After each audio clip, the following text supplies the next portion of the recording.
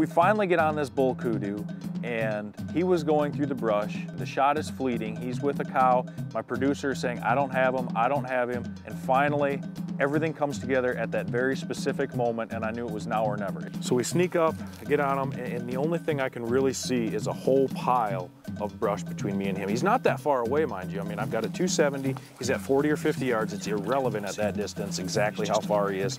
And I'm just simply waiting for him to cut through the brush and make sure I have a clean shot. If you didn't see it move, you wouldn't have believed it was there. And I know that this door is going to close very, very quickly if I don't do something. But he slows down very briefly. The angle wasn't great. He was quartering away very hard.